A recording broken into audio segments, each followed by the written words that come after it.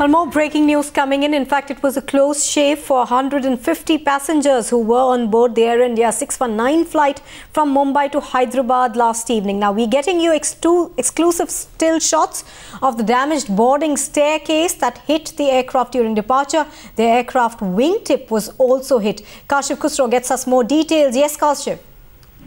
Well, this incident happened yesterday at Mumbai Airport. Airbus 319 was the aircraft number was 619 from Mumbai to Hyderabad. At least 150 passengers. The aircraft was ready for departure and was moving out of the parking area when this staircase, which was used to board passengers, that hit the aircraft wingtip, and the flight got delayed for at least 6 hours. In fact, what we also know that a replacement aircraft had to be summoned to change this aircraft. There was considerable damage to the aircraft, and also after that, the airport authorities took the staircase driver for a blood alcohol check and found it was negative. It was basic carelessness on part of the driver who ran into the wingtip. The aircraft got damaged.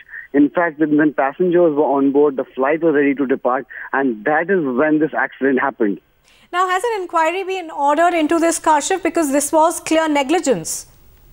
Absolutely. DGCA as well as Air India have begun two parallel inquiries into the incident. They are looking into all the facets of the case as to how and why did this driver ram the vehicle into the wingtip of the aircraft. It is also into as to whether there were any other factors which could have led to this accident. So the DGCA will look into a complete macro picture, as well as the Air India will look into as to why the driver actually rammed the vehicle into the wingtip of the aircraft.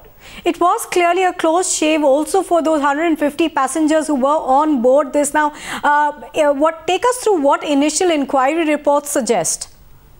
What we understand is that the initial reports of coming in from the airport was that all these passengers were then deplaned from the aircraft, 150 of them, and then were taken to the terminal where they were told that the flight is now cancelled or rather rescheduled for another 6 hours until a replacement aircraft could be obtained. Till such time, the aircraft, the passengers were still in the airport, and what we understand from the initial inquiry reports, it seems that it was the fault of the ground services department driver who was in fact used a staircase which was used to board passengers. He was negligent, and because of his negligence, the aircraft wingtip was damaged. The DGCA as well as Air India are conducting thorough inquiries into the incident to ascertain what went wrong, and probably by this evening there should be a preliminary report ready.